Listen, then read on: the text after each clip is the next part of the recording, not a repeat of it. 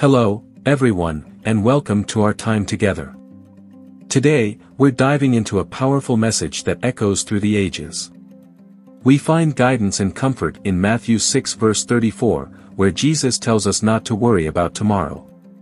Let's explore how we can truly live without the weight of tomorrow's concerns.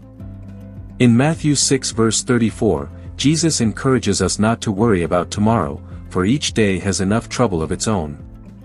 This isn't a call to be careless but a reminder of the importance of living in the present moment. The context here is Jesus teaching about God's provision and care for His children.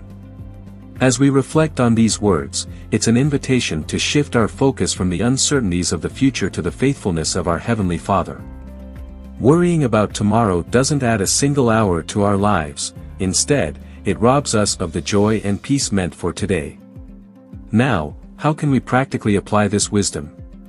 Here are a few steps. 1. Trust in God's provision. Remember, just as God takes care of the birds of the air and the lilies of the field, He will provide for you.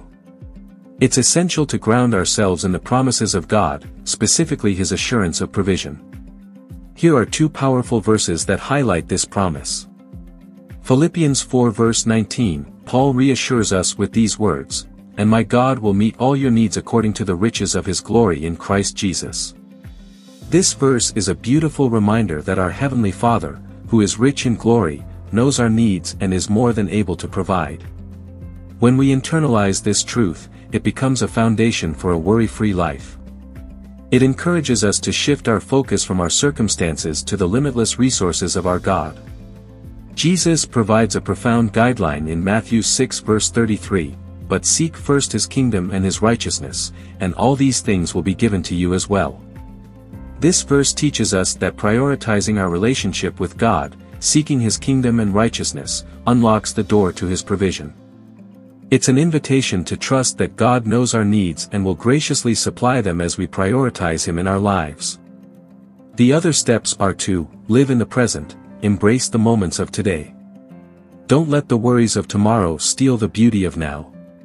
Remember to pray and surrender, take your concerns to God in prayer. Surrender your anxieties, knowing that He cares for you. As we conclude, remember that worrying about tomorrow won't change the outcome, but trusting in God's plan can. Let's pray together. Heavenly Father, we come before You, acknowledging that our help comes from You, the Maker of heaven and earth.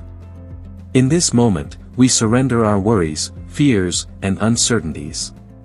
Your word declares in Matthew 6 verse 34 not to worry about tomorrow, for each day has enough trouble of its own.